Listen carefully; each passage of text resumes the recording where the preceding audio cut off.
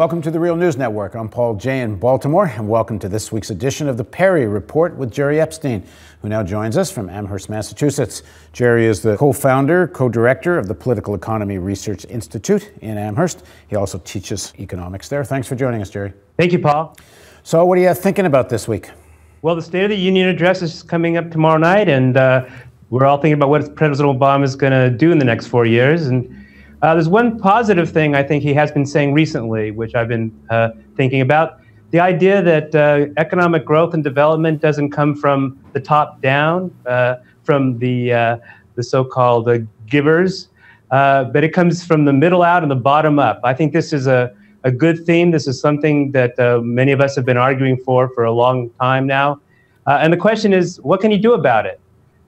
And of course, he's kind of boxed in because of the conservative Democrats and the control of the House by the Tea Party Republicans.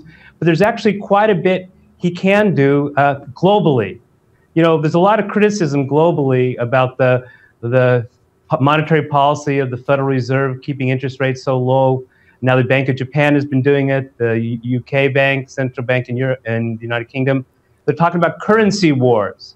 And this is something we've seen before. We've seen this in the 1920s and 1930s, when in the Great Depression, all these central banks were lowering interest rates, and there was competitive devaluations, and it didn't lead to any global reflation. And John Maynard Keynes said, well, the answer to this is global coordination of more expansionary fiscal policy, job-creating government expenditure. Now, of course, President Obama can't do this on his own, but what he can do is really push the IMF, the World Bank, other global bodies to adopt a much more reflationary fiscal policy, much more policy to redistribute income to the middle class, the poor. And he can do this without approval from Congress and the Senate. The way he can do this is partly by his appointments at the IMF, his appointments at the World Bank, what he tells his appointments, the people that he appoints there to do, to push. And I think this could make a very big difference on the global scene. But he would have to want to. Is there any indication that he would want to? I mean, I take your point that you can, in a sense, he doesn't have the excuse that the House won't let him do it. Although one could go back to when the Democrats did control the House, he still didn't do nearly what you, I think, thought he should have.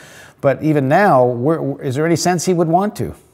Yeah, well, that's a good question, and this is a place to test. We know that with Geithner, Timothy Geithner, who's leaving, thankfully, didn't want to do this. He was the banker's guy, and his policy was just to try to keep the banks afloat and happy. And now with him gone, Obama has a new chance, and he has a new chance to show whether he's serious about this, even in an arena where he actually has some clout. So there are appointments coming up at the United Nations Conference on Trade and Development.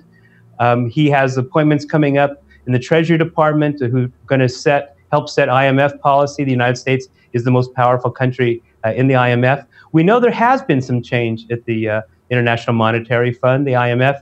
My colleague Eileen Grable has been writing about productive incoherence and how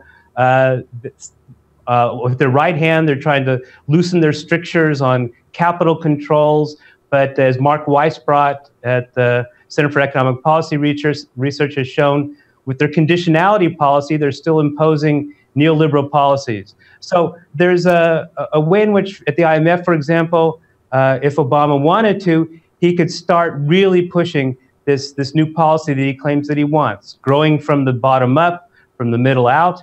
And pretty soon, with the appointments he makes and what they start doing there, we can see whether Obama is serious or not. Now, you're skeptical that he's serious, and I agree there's reason to be skeptical, but let's push him and see. But couldn't he have done this over the last 4 years?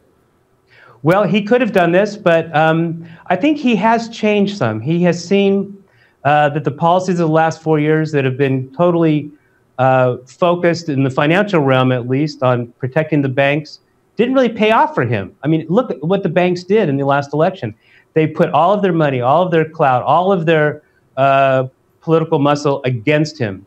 And if I were him, I'd be pretty pissed off, and I would see that that's a losing proposition. So let's see if he changes his tune a bit in realms where he still has some power. Okay, so what's the next appointment that would be a litmus test of this?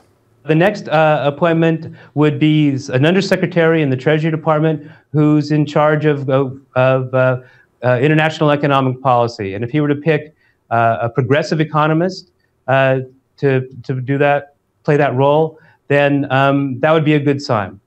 And okay, well, we'll see when that happens, and then we'll come back to you and find out. It seems to me that he, as I said, he could have done this in the last 4 years, and I'm not sure if there's reason to think he isn't essentially just a neoliberal, politician, and actually isn't in favor of these things. Yeah, no, I think there's a lot of evidence the way you're saying is true, but I think those of us in the progressive area can really try to hold his feet to the fire now and push him in these directions where he can't have excuses about being blocked by Congress. Okay, well, we'll see. Thanks for joining us, Jerry. Thanks, Paul. And thank you for joining us on the Real News Network.